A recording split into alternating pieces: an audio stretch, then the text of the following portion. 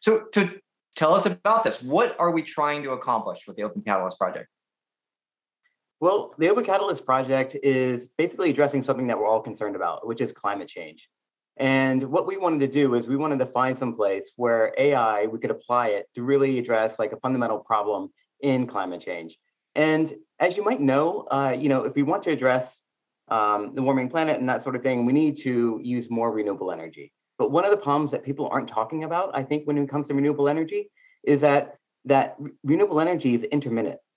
The sun doesn't always shine, the wind doesn't always blow. So what that means is that when we're at peak demand, which is typically about 6 p.m. in the evening, is that we can't use solar then. And sometimes the wind isn't blowing. So we need to basically rely on gas and coal power plants at that point. So what we need to do is we need to figure out a way to take energy, which is being generated at noon or when the wind's blowing, and transfer it to times when we actually need it.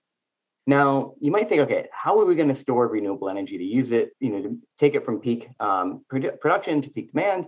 And, one way that you might think of doing that is through batteries. The problem is like batteries don't scale very well with storage. Like if you do the math and you say, okay, what if the wind didn't blow for 5 days and it was cloudy across the US? How much energy would we need to store? Well, the amount of batteries that we need to do that with is just enormous. There might not even be enough like lithium on the planet, to create that many batteries. Another way that people think of is, we could pump water uphill. It's basically the opposite of, hydroelectric dams.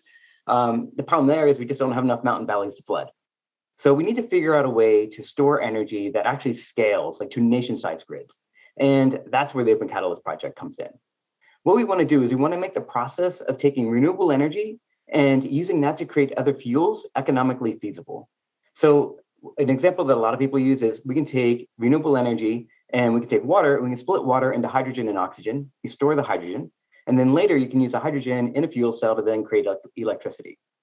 But there's other reactions too. You can take hydrogen from the same process. You can take CO2 out of the air, combine those two together to create methane, which is essentially natural gas, or you can do other processes to create ethanol, liquid fuels, that sort of thing, which then creates a nice like carbon neutral cycle to generate these fuels. And we already know how to store natural gas. We know how to store hydrogen. We can do that at mass scale. And this is something that would allow us to use renewable energy, much more. It allows us to kind of scale the use of solar and the wind, to the nation-sized grids and get rid of, fossil fuels in the future. But there's one big problem, which is that to do this conversion, to use renewable energy to create these fuels, these are all chemical reactions. And we need these chemical reactions to be cheap. And what drives these chemical reactions are catalysts. And the unfortunate thing is that the catalysts that we're using right now use expensive metals like platinum, iridium, things like that, which are just too expensive to mass produce. So what we want to do is we want to discover new materials that are cheap, durable, and effective in these chemical reactions. Now, the problem is that there's billions of possible materials, maybe even trillions. There's like tons of different materials. And if you go around just testing them, basically what people are doing right now is they're just using human intuition. They're like, oh, we tried this, let's try this idea, let's try this idea. And if you kind of try things out experimentally, you can do like 10 a day, maybe 1,000 or 2 a year. But if you're, trying out, 1,000 or so per year, and there's billions of possibilities, it's, needle in a haystack. You might not find what you're looking for. What we want to do is we want to do that search computationally. And chemists are already doing this using something called density functional theory, which basically simulates a small number of atoms. So you can have like a molecule which is part of a chemical reaction. You can simulate the surface of the catalyst, and you can say, okay, how do they interact? And basically, DFT is going to compute the forces on these atoms to then estimate how these two things are going to interact.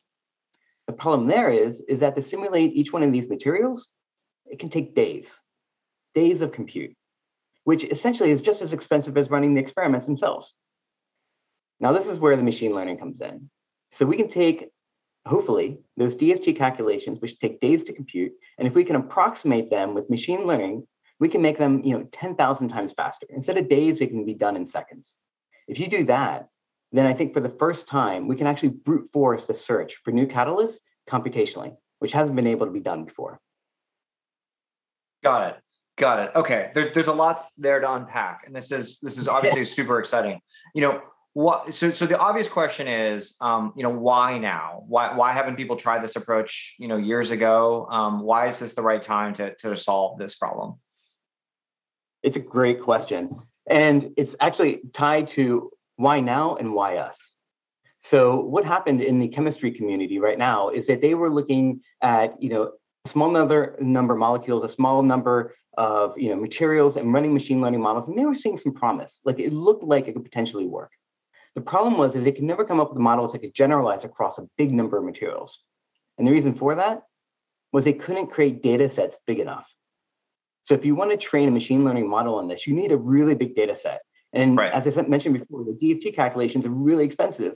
So even with the government supercomputers, like one of the external collaborators that we're working with from CMU, they generated about a 40,000 material like simulation database over a period of 2 to 3 years. And that's the most they could do with the resources they had. So this gave us a unique opportunity to come in, create the world's largest data set that then everybody can train models on, and then see if we can generalize to like a wide set of materials. And if we can do that, then we can finally create models that can then search across, all sorts of different materials to find the right one. Got it. And so where are we in the phase of this project? Are we still generating the data set? Have we done that? And we're trying to build the models to simulate. What have we gotten done so far? Yeah. So 2 years ago, we basically started creating the data set. We basically ran 50,000 servers for 3 months. And it came out to about 200 million hours of compute to generate this data set. And the first data set we created was specifically for something called CO2RR, carbon dioxide reduction reactions, which is basically how do you take carbon dioxide and hydrogen to create other fuels. So we're looking for catalysts in that space. That data set we released last year. And it is, like I said, the world's biggest data set for this type of problem that is out there. And it's been used by numerous groups, DeepMind, Microsoft Research. We held a competition at NeurIPS last year, on this data set as well. So it is something that's out there, people are aware of, and they're using it. And we've been building models with it for the last, year or so. What's the core sort of intuition for why we think machine learning can solve this particular class of problems? I think it is the only way that we can do a thorough search of the material space. Because this is not necessarily about finding a new way of doing things. What it's about is taking a way that we already know that works, the computational methods, CFT, and just making them faster. And that's something that, how else, you can think of machine learning, you could use the word AI, but this is really machine learning. It's really function approximation. Because we're approximating this really complex function using something that's a lot simpler and a lot easier to compute. And then once we have that, then we can do this brute force search. Well, I want to bring you back to the question you sort of answered in the very beginning, which is sort of, why thinking about this problem. It's an incredibly important problem to solve, but it's not intuitive right away that this is the sort of thing Meta should go tackle. Why at the time did you think we should go after it, and why now should we be focused on this problem? Yeah, I think there's basically 3 reasons. One is, it's super important to the world, which we already talked about. I think the second one is we hit on this, which is Meta is uniquely positioned to be able to tackle it, right? And the third one was it's an incredibly interesting scientific problem. And then the final one, let's have the fourth one, is, right now we look at our sustainability commitments. Like we want to be net zero. And I know we might not be committing right now to 24/7 renewable energy use, but I bet you in the future we will want to be.